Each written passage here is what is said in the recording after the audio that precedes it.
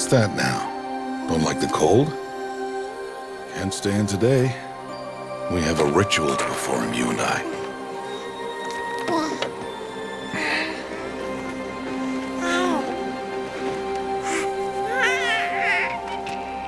Here. Wear this.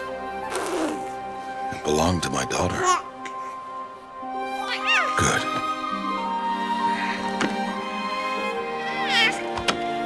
Today, I speak your name, girl.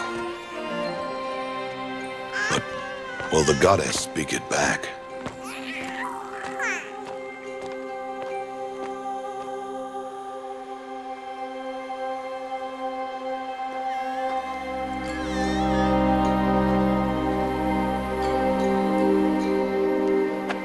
Normally, it would be the mother who declares, if you had one.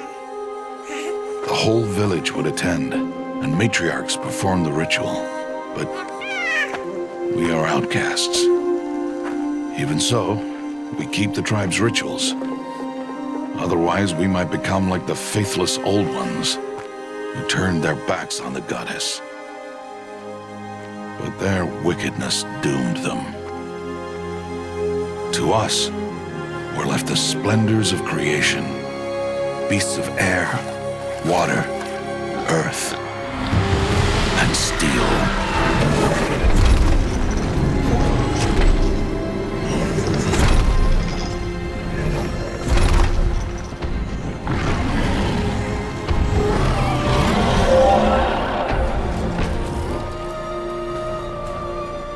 It is one thing to hunt a beast, another to hunt a machine. You must be humble and respect their power. I will teach you this one day.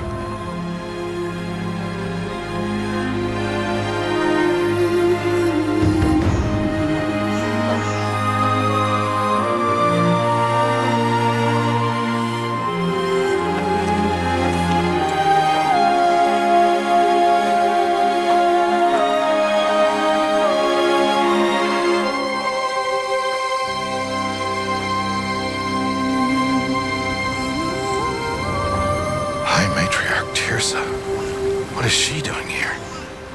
Does she mean to forbid the ritual?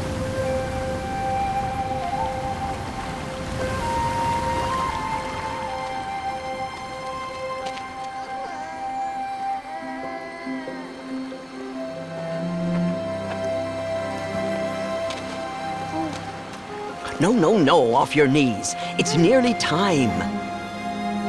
And yes, you may speak to me.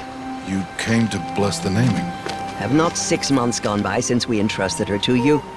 But we are outcasts. You by choice, and she, well... I am a high matriarch, Rost. I bless whom I choose. Then you honor us. Yes, now go, and be ready to declare. Go!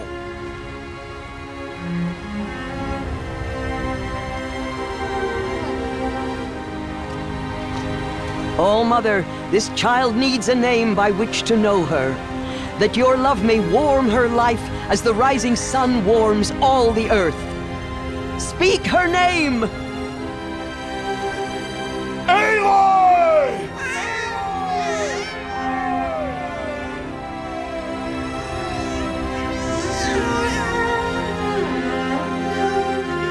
And so her name is blessed.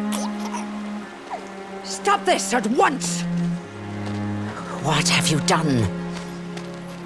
I've blessed the naming of a child. Stubborn woman, you call that curse a child? What did she tell you about his birth, outcast? Answer! I've done only what you asked.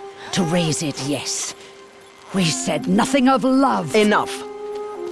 And you, blessing its name like it was one of I the know my duty to them. Tribe. And to you. Without consultation. I'm here. And wherever you go, I will follow.